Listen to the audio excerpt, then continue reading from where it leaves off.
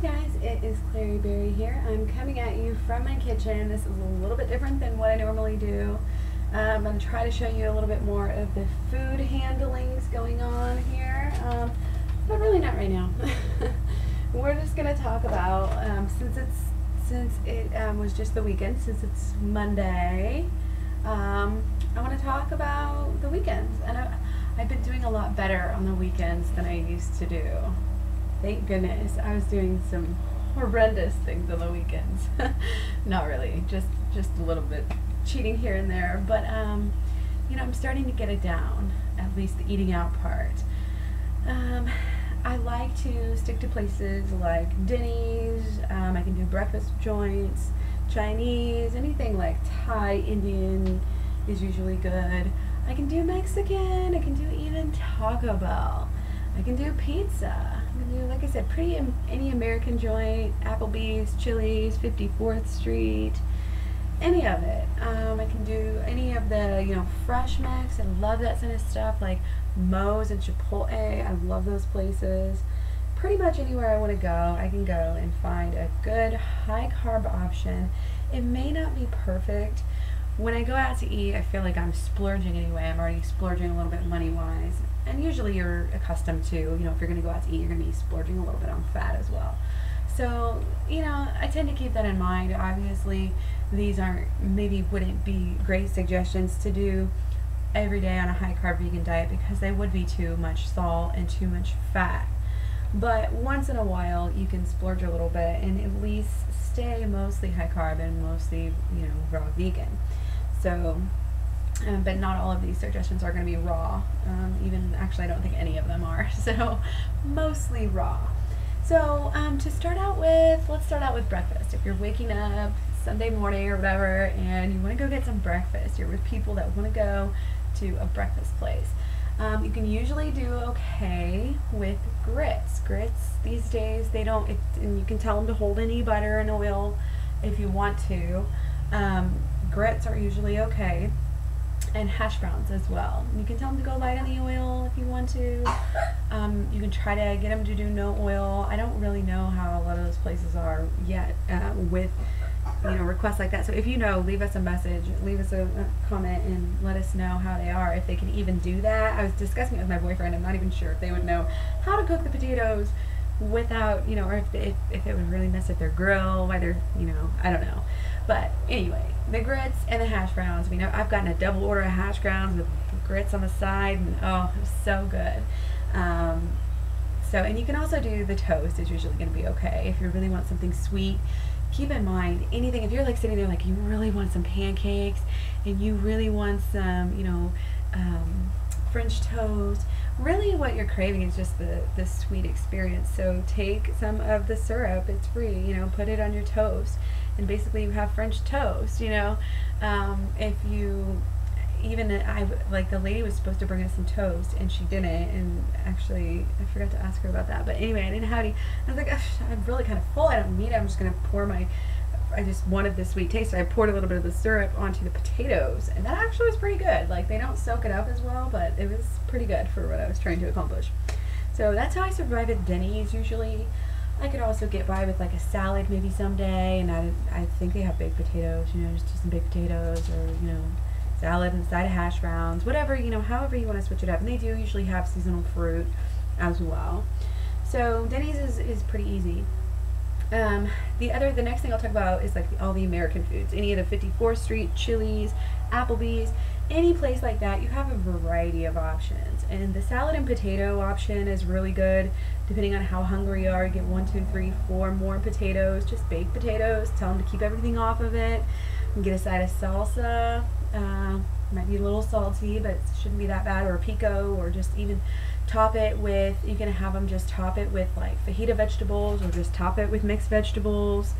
You can have, like I said, just a salad on the side. I've even kind of mixed the two together before.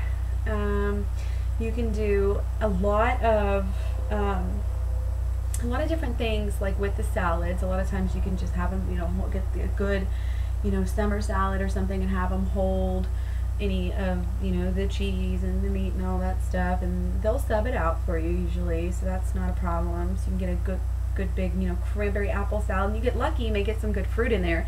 You could even tell them, extra fruit.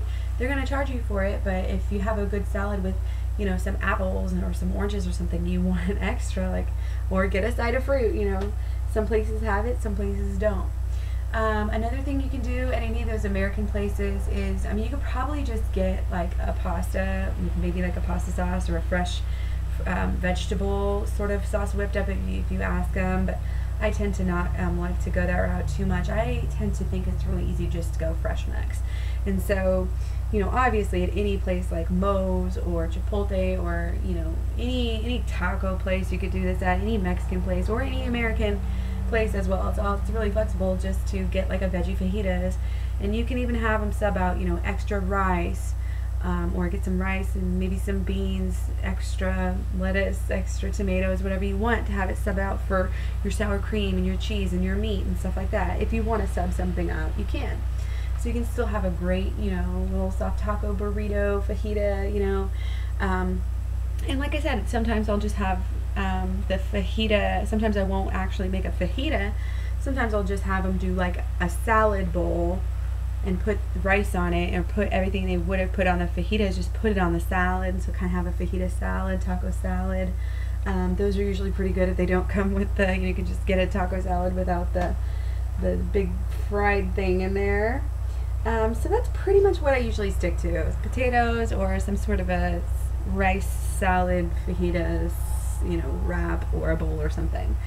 So Chinese, Indian, Thai foods, those are all a lot easier. I'm not I don't know a whole lot about the different foods, but I know that you can just talk to them and ask them like what's vegan, what's good. A lot of it is, and in like pho places, Vietnam places, you can get a lot of really good soups that have no meat of any kind in there, no veggies, no dairy, lots of veggies and things like that. So those are great choices to go to.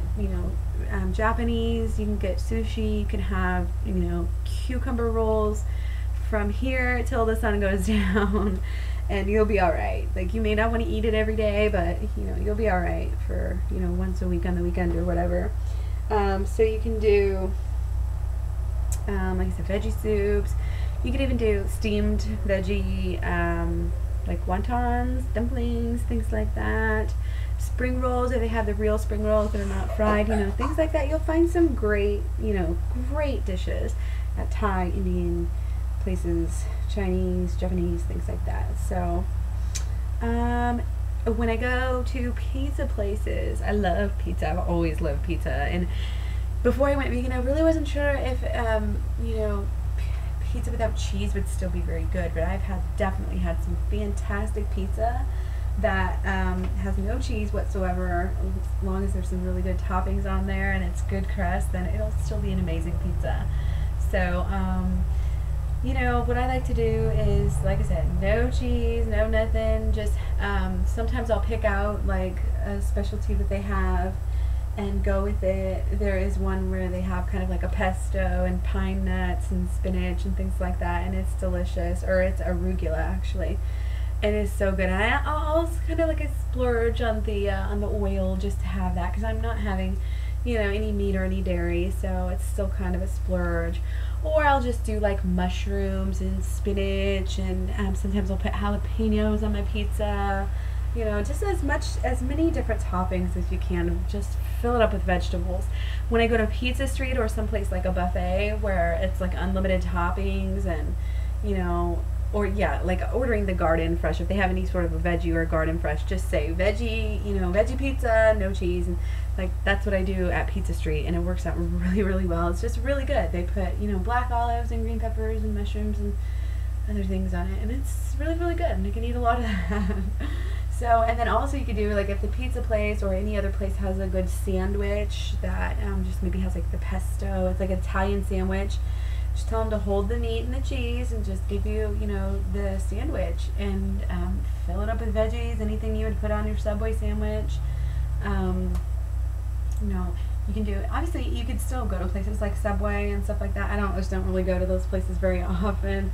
After the whole yoga mat and the bread thing, I decided I didn't want to go there. So I think that's pretty much it. I just gave you like basically my list, my rundown of, you know, what I do when I go out to eat, which I usually do a lot, my boyfriend and I, you know, once or twice a weekend usually, because when we get together on the weekends, we kind of, you know, try not to have too many responsibilities since we're both single parents and we're both so busy throughout the week.